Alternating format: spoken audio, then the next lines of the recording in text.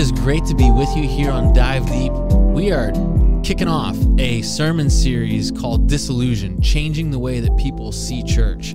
And what is church? Why does it matter? What is the building? What is the body? And what is the bride when it comes to talking about this institution? And without giving things away, this thing that Jesus has set into motion. And so, Pastor Branden, it's great to be with you here. It's good to be kicking here. things off on week 1 of Disillusioned. And so we just want to say welcome. If you're connecting here on YouTube or Apple Podcasts or the Google Play Store, we really desire to build a relationship, not just be a one-way street, but a two-way street in how we can interact and help where God is leading in your life. And so if you've got a question, don't ever hesitate to send one to mike.swigert@cwc.life. We'd love to field that. And speaking of that, we do have one to kick things off today, Pastor Branden. Good one. So yesterday was the kickoff of how do we understand what church is and how do we have a clear view. And so yesterday, Pastor Branden, you talked about Acts 2:42 and the passage where, we get this recounting of what is happening in the early church. And Jeff wrote in with this question. Thanks, Jeff, for sharing this. He said, yesterday, Acts 2:42 to 47, and we'll pull this up here and we can look through it. But the question was, that passage sometimes, you might have heard that used to advocate socialism. And Jeff said his question is whether this passage should be read as prescriptive or descriptive, or in other words, was this passage included to instruct us how the church should be all the time, or just to describe how it was at that time? Great question, Jeff. And we'll talk through the scripture, but maybe face value, Pastor Branden. What is your thought on that? Well, face value, I think if you relate it to socialism, I think you're completely missing the point of what's going on here, or either that or you're not sure what socialism truly is. Socialism is a mandate by law and has to do with the government, not the goodwill of the people. Mm-hmm. And so that's a huge distinction for me, is this wasn't mandated by law. This was out of the goodness and love for each other to help each other out. There's nothing about it where everybody deserves equal wealth. Sure. I mean, I don't read it in this passage. And so I think at face value, no, I don't think you really have too much of a leg to stand on when you say, oh, that's socialism. The early church lived in socialism. No, they didn't. Sure, yeah. How about the prescriptive, descriptive? Like when we look at Acts 2:42, and how about, I'll read this here, but when we look at this passage, like, is this something that's just describing how the church was, or is it something that as we read it, we see that this is how the church should continue to be? So here are the verses, Acts 2:42 to 47. The fellowship of the believers, starting at verse 42 in the NIV, they devoted themselves to the apostles' teaching and to fellowship, to the breaking of bread and to prayer. Everyone was filled with awe at the many wonders and signs performed by the apostles. All the believers were together and had everything in common. They sold property and possessions to give to anyone who had need. Every day they continued to meet together in the temple courts. They broke bread in their homes and ate together with glad and sincere hearts, praising God and enjoying the favor of all the people. And the Lord added to their number daily those who were being saved. End section. So there's the passage referring to the early church. Is that something that is prescriptive, meaning like we need to live that out, or is it simply descriptive, meaning this is how it was, but it's different now? Well, it's definitely how it was. And to say like every piece of this is going to translate into today is, I don't know if you can. I think the principle here, which is how we got to read this is in principle, is the church took care of each other, and people looked in and wanted that type of love. And so I think this is a good example of, here was a fellowship of believers in a time in history where Christianity was illegal. They found ways to meet together. They listened to the apostles' teaching, who the apostles being the firsthand account of those who witnessed the resurrection. And so they really had a good understanding and trusted the teaching, and they hung out together, both in the temple and also in small groups. And so for them, that worked. Back then, that really honestly was very, very a good thing for them to do. And so prescriptive is that I think it was meant for them at the time, but I think the principle still translates today, where it might look a little bit different than this, especially here in America, where we enjoy our freedoms. But the principle would be, all right, we see a brother or sister stumble and then fall, and they need help. Am I in a position where I can help them to maybe, well, I don't need this, and you need this more. You need your debt paid off or whatever because of life circumstances. We're going to come alongside you and help out. I mean, I think that's how we all should act towards each other. And so, yes, it's how it was, but I think the principle is that we need to take care of each other like they did back then, because they were filled with those things. But obviously the situation's different. The situation's changed. Sure. So based on like the freedom of, what we would see in the legal system would be described as the freedom of religion, which is different here than it was then for them, where it was house churches, and it was antithetical to what the Roman government would have allowed and things. But you're saying like the principles that we see there are things that are vital and necessary for us to carry out. Yeah, they loved today. each other. Yeah. And like the specifics maybe look different back then than they are now, for sure.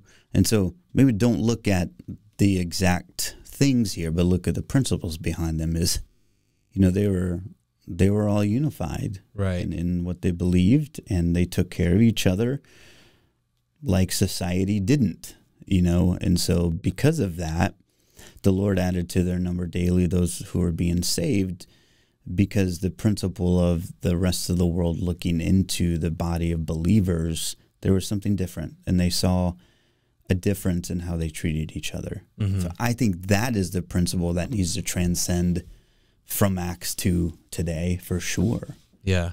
It's really fascinating, like in verse 46, where Luke records, every day they continued to meet together in the temple courts. So one, there was this continuation each day of connection. Yeah. And like how are we vigilant against like busyness and things getting in the way of our brotherhood and sisterhood because of Jesus, and are there things that claw for our attention to deteriorate those relationships? One, but then two, like how he says they broke bread in their homes and ate together with glad and sincere hearts. Like there's this almost this reference that I know like some commentators will speak towards, like having communion, serving communion in the midst of their meals, like on this consistent basis. This is what Jesus has done. Do this in remembrance of me. This is what Jesus has done. And it's constant. So it's like we need our minds to be always fixed on our Savior. And are we, or maybe a better way to ask it is like, what do we need to do? How do we need to respond so that those types of principles are put into practice? Because, man, it can get so easy. And I think it can be so deceptive. Yeah. We can be so deceived to miss out on those principles, like you're saying. So that's a great question, Jeff. And thanks, Jeff. That's good. Those are things that we need to really wrestle with. And as we respond to God's leading to be obedient, to continue to carry out, those principles of how they had those components of their gatherings. They had teaching, there was fellowship, there's breaking of bread, and then there was prayers. And so those are things that continue to be necessities of our time together. And then the beautiful thing, kind of segueing in, let's just jump in. So what is the church? So we're talking about, Acts 2:42 to 47. Let's talk about what is the church. What are, where do we start with that? You talked about Christ's ecclesia. Yeah, the ecclesia. Yeah. And that's just a calling out of a people for a specific purpose to hear a specific message. So if you think about it in that realm, Jesus is literally calling on the disciples to be set apart, to teach that, and for that to establish a people who can spread the message of Jesus. And so they're gathered together. It's an assembly, the ecclesia.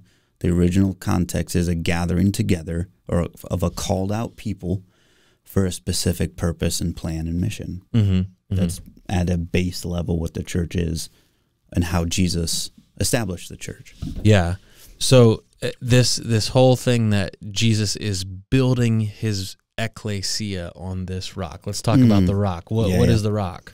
I mean, really, a lot of commentators have different views on the rock. Like it's Peter, it's the confession, and so I read on this rock, I will build my church is off of the confession of Peter, and yes, Peter, because we see that he is going to be giving a lot of these messages when the Holy Spirit falls on the people.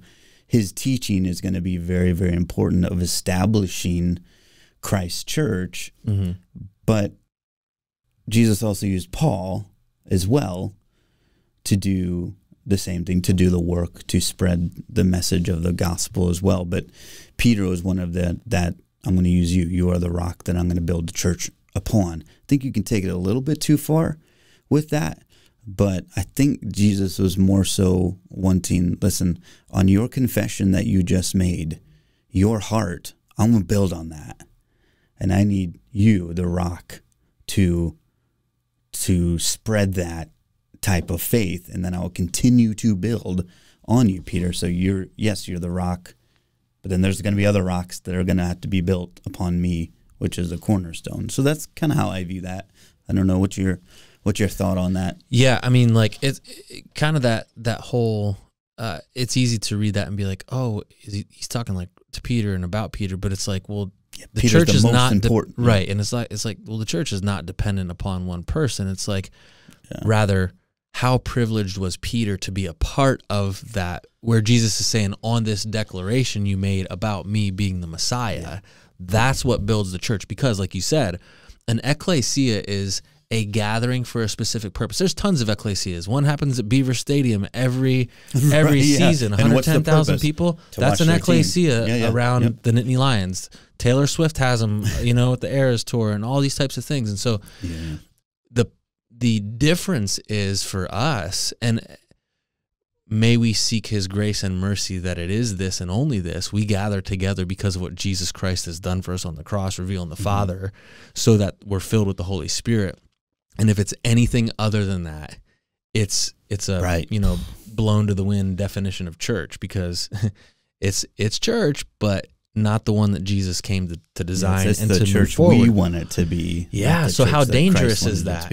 So yeah, it's dangerous. So I mean, like, Jesus saying, "On this rock I'll build my church," is that Jesus is the Messiah. He's the anointed one who came to free the captives, give sight to the blind, and it was pointed at Peter because Peter's the one that made the declaration. Who made the declaration. So like, it just makes me think, here for us, as we're listening together and having this conversation, like, what are the things that God is sharing and revealing to you that he's going to use for building his kingdom?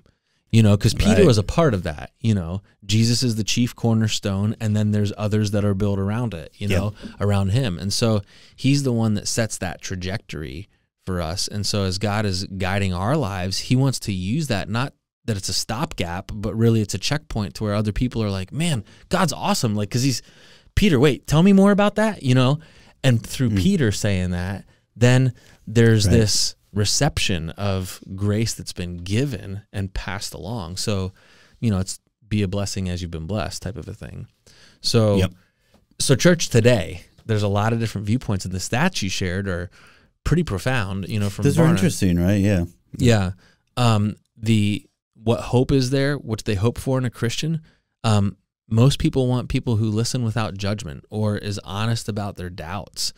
Man, what does that say about like the need for transparency, or doesn't force a conclusion? These are things that are so important for us to consider, and really what's being said about the Big C church, and how do we return perhaps into alignment, with what God's designed and what's gotten in the way of that.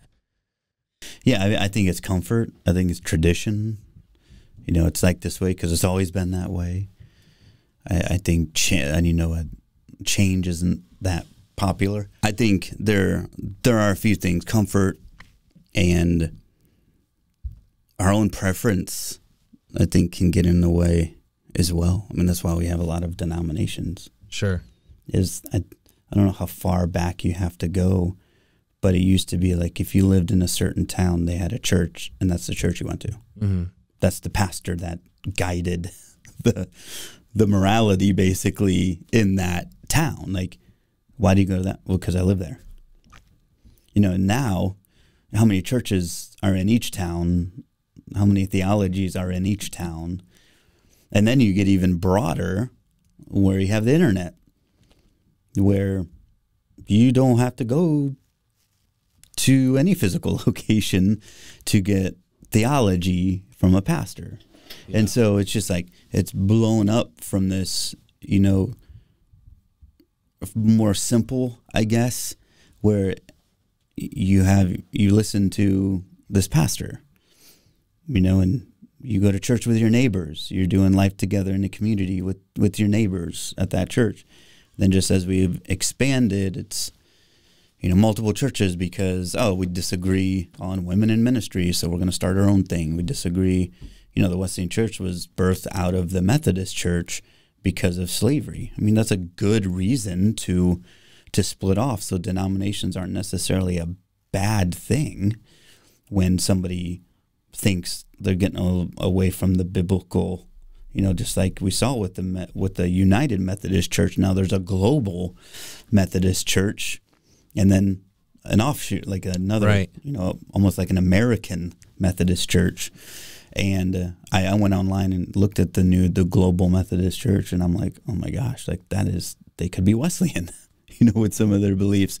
And so I don't think it's a bad thing necessarily, but where it gets a little bit dangerous for me is when you're a different denomination just because of something that in the grand scheme of things doesn't matter.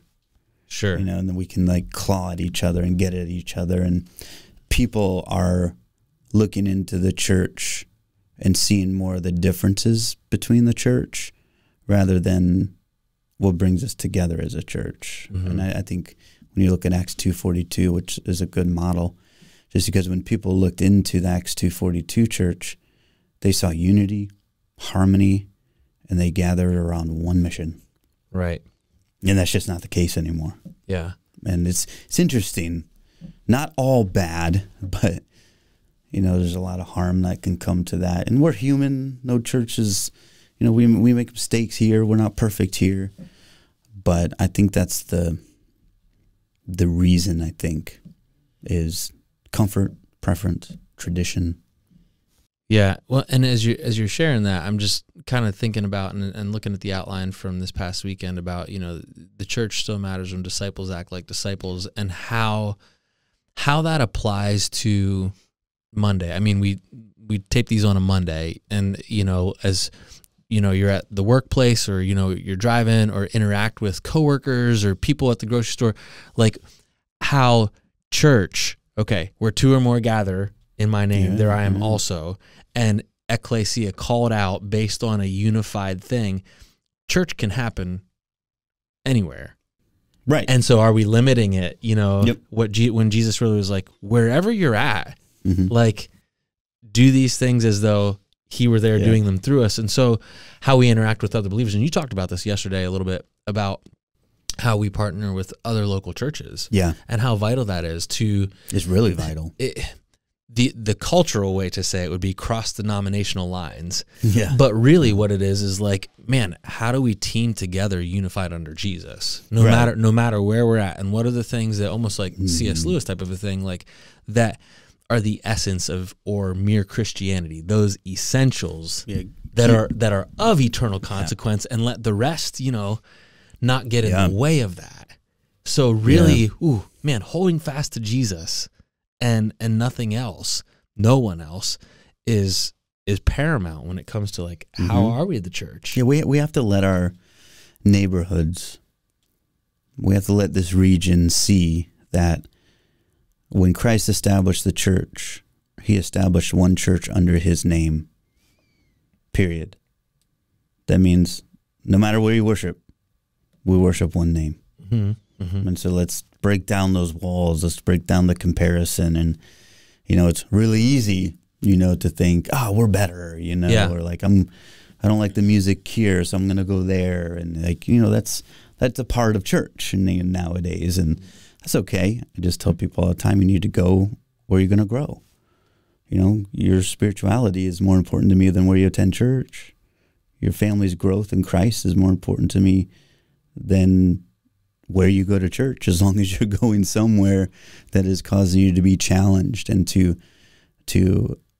go out and share the message of Jesus. And those are the things that I care about more so than, you have to attend here, or you have to attend here, or, this person left to go there.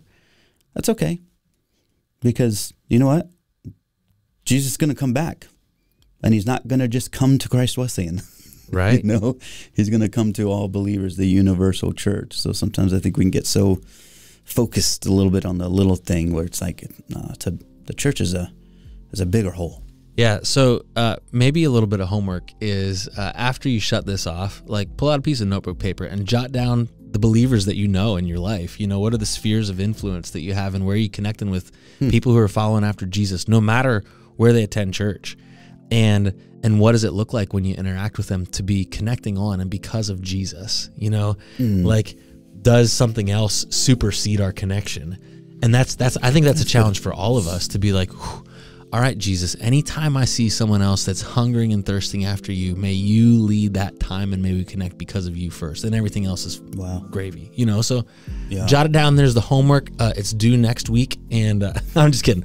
But seriously though, really think about who are the people that you rub elbows with that God has given you, because there's opportunities there for spiritual gifts to be put into play, not simply for the local C church, but the big C church. So anyways, there's a lot of great conversation that we have to continue on this. Next week, we're going to talk about the building. What is that? And then after that, the body and the bride. So don't miss it. Our prayer is that we would not be disillusioned and provide a clear picture, not here, but just us together and collectively, about how we follow Jesus Christ as his bride, the church. God bless you. See you soon.